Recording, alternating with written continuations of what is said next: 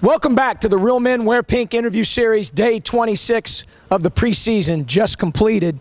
Came in today after our scrimmage over the weekend and really tried to lock in on 3 or 4 things defensively, closing out, jumping to the ball, having great positioning off the ball, making those things a priority, getting more buy-in from our guys. I thought in those areas was important after watching the film, and guys did a great job today and delivered in those areas, and now we've got to make those things consistent behaviors. Offensively, I thought we did some good things in our scrimmage. We didn't shoot the ball as well from the 2-point area in terms of finishing in and around the rim as we need to, so we worked on that today as well. But we did do a great job of taking care of the ball, and anytime you do that, obviously, you give yourself a chance.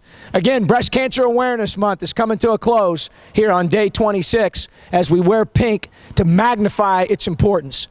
If you're interested in contributing to the cause, please go to the American Cancer Society website at realmenwearpinkacs.org.